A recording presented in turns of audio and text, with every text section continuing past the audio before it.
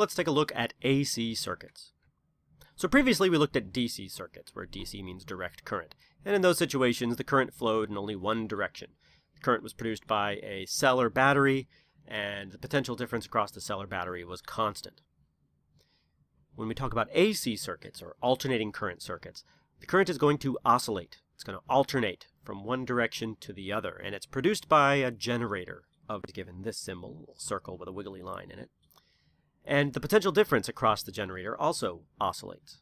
So we can represent this in a graph. The potential difference from a DC circuit is constant. Potential difference from an AC circuit oscillates. It goes up and down, from positive to 0 to negative to 0 to positive. So how does an AC generator create this oscillating potential difference? Well, it uses Faraday's law. And a common design is to use a rotating coil within a magnetic field. I'll draw it right here. So in this situation, as the coil rotates, theta changes. Remember, theta is the angle between the magnetic field and a vector perpendicular to the loop area. And if theta changes, then the flux changes. And if the flux changes, then, according to Faraday's law, an EMF is generated. So, if the flux is alternating like this, if it's oscillating like this, then the EMF will oscillate like this. If you're into calculus, here I've drawn the flux as a sine, and the EMF would be the derivative of that. So the derivative of sine is negative cosine. So the EMF looks like a negative cosine. Now there are also designs for AC generators where you keep the coil stationary and you rotate the magnetic field, but essentially it's the same idea. But whatever the design, in an AC generator something is rotating, causing the flux to oscillate and causing the oscillating EMF to be generated. Now, we can do a little bit of calculus also. Let's say that the flux is equal to BA cosine theta. And theta, we could write that as omega times t, where omega is the angular speed, the speed at which rotating. Well, if we do a little bit of calculus with Faraday's law, do that, do a little bit of chain rule, the EMF generated is equal to NBA omega sine of omega. This omega is hanging out. Big point, the reason why I went through that, is this is saying that if the rotation rate of the coil increases, then the maximum value of the EMF will be greater. You'll get a greater amplitude of your EMF if it rotates faster. Now let's think about the power that's generated by an AC generator. And to do this, I'm going to draw potential difference in the AC generator and current in the AC generator, or coming from the AC generator. So power is equal to I times V. So if we take the values of each of these graphs and multiply them together, we'll get the value in the power graph. Okay, well, if you look, we're always either multiplying a positive times a positive or a negative times a negative.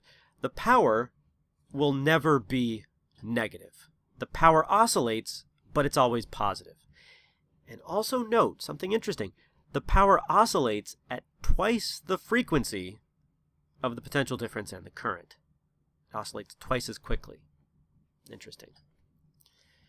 Now, if the current has a maximum value, which we call I0, and the potential difference has a maximum value, which we call V0, then the maximum value of the power would equal those two maximums multiplied by each other.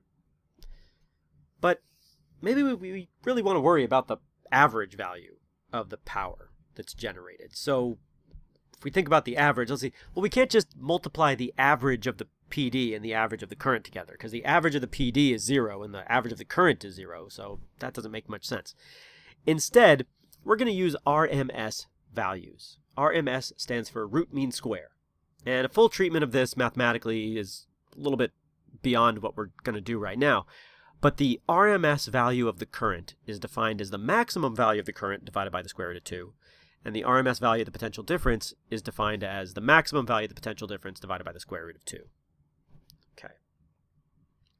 So if we use these RMS values, then the average power generated by the AC circuit is equal to the RMS current times the RMS PD. And we can express that in terms of their maximum values. The average power is equal to 1/2 times the maximum current times the maximum PD.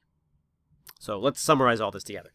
RMS current is maximum current divided by square root of 2. RMS PD is equal to maximum PD divided by square root of 2. Ohm's law still holds no matter what. The resistance is always the ratio of the PD to the current, whether it's maximum or RMS. Maximum value of the power is I0 times V0, and the average value of the power is 1/2 of I0 times V0. All right, now let's look at a transformer. A transformer is a device which changes the potential difference in an AC circuit. So transformers have a symbol that looks like this, and the meaning of it is we're going to have one AC circuit which has a PD and a current. If it's on this side, let's call it the primary. And on the other side, we're going to have an outgoing or secondary AC circuit with a different PD and current. And physically, it looks a little bit like this. We have a metal loop called a core, and then we have a primary loop over here, and a secondary loop over here. In the primary, there's a primary current and a primary potential difference, and there's also a number of coils wrapped around the transformer on the primary side. On the secondary side, there's also a secondary current, secondary potential difference, and a secondary number of coils. So the idea here is that the AC current in the primary coil is going to create an alternating flux in the metal core.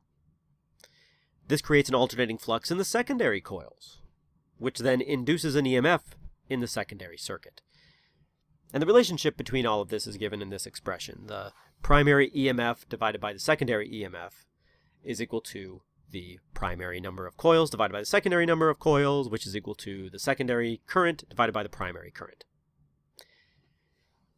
If we have a situation where the secondary or output EMF is smaller than the primary or input EMF, then it's called a step-down transformer because we're going from a high EMF to a low EMF.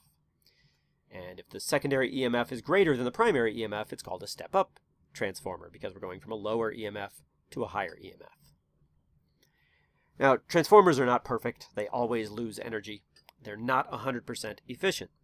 The efficiency of a transformer is given by the energy in the secondary divided by the energy in the primary times 100%. And these energy losses are caused mostly by little currents inside the metal of the transformer. And these little currents inside the transformer, they cause little fluxes which oppose the flux that's transmitting the energy between the primary and the secondary. These little currents that show up in the core are called eddy currents. And there are ways to make transformers more efficient. One is to make the core out of thin layers. This is called laminating the core. And when you do this, you separate those little layers of core with insulating material, which reduces the eddy currents. You can also make the core out of a soft magnetic material, which is better at transmitting the flux. You could also use wires, which have low resistance. And you can also design the transformer so that all of the flux is transmitted into the coils. Now, transformers are primarily used to step down voltage from power plants for use in our homes. The power plant will generally generate high voltage, low current AC power. And in our homes, we want low voltage and high current AC power. So the transformer accomplishes that. It takes the high voltage from the power plant and steps it down to low voltage for use in our homes. Now, part of the reason why we do this is because all wires have some small resistance. And when the power plant is transporting that current, that voltage, that power to our homes, the power lost in the wires is given by P is equal to I squared R. Okay, so the wires have some resistance that we can't control. At least we can't annihilate it. We can't prevent it from being there. If the current is large, then we're going to lose more power in the wires. So in transmission wires from power plants to near our homes, we use high voltage, low current AC generation. High voltage, low current. And that way we get less power lost. In our homes, however, we want that high current, low voltage. So we have these step-down transformers between the power plant and our home. Often we want to take AC and turn it into DC. And the process of doing this, it's called rectification. Simple rectification is often accomplished with a diode. A diode is a device which only allows current to flow in one direction. Here's the symbol for it. And when we draw it this way, the current is only able to flow in the direction that that arrow points. One way to get close to direct current if we have an AC input is to set up a simple diode circuit like this. And if we do that, if this is the generator output, then the potential difference across the resistor would look like this. And that's not DC, but it is a little bit better. At least the potential difference is always in one direction. The current here would only flow in one direction. So the potential difference will only exist when the current flows across the diode. We can do a little bit better. We can get a little bit closer to DC situation if we have full wave rectification. And full wave rectification circuit is a little more complicated. And if you follow the current, you can justify that if this is the generator output, then the potential difference across the resistor would look like this. Now again, that's not a DC output, but it is a little bit closer. It's a little bit better. And we can get even better. We can get from AC to even closer to DC by adding capacitors. Capacitors would smooth out this graph, making it closer to a direct, constant current. We will see capacitors in the next section, and we'll talk about it then.